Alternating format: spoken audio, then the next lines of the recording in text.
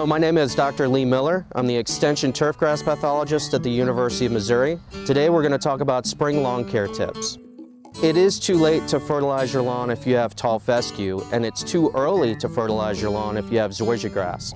The reason being is zoysia grass is affected by a disease called large patch, which is active now in many areas, particularly in St. Louis. On the flip side of that, for tall fescue, you can encourage brown patch if you fertilize now with nitrogen. Brown patch is a disease that infects tall fescue lawns during the hot, stressful months of summer. It will occur, as the name implies, in patches. Around the outside of patches will be a characteristic tan lesion that has a brown margin on the leaf blade. Large patch is actually the kissing cousin of brown patch, and the pathogens are very related. However, large patch infects zoysia grass.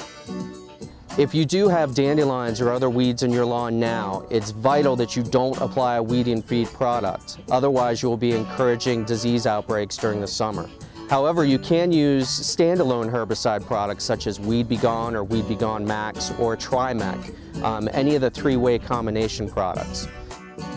The goals of our research program are to control and prevent large patch and brown patch, our two major lawn disease problems in Missouri. One way to limit brown patch with irrigation is not to apply irrigation during the day.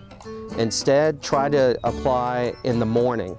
If you do it during the heat of the day, you actually are giving moisture to the brown patch pathogen and allowing it to actively infect the grass. On the flip side of that, if you water at night, you actually are starting the moisture event.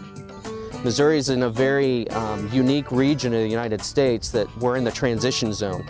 Our motto is we can grow any grass we want to, we just can't grow any of them very well.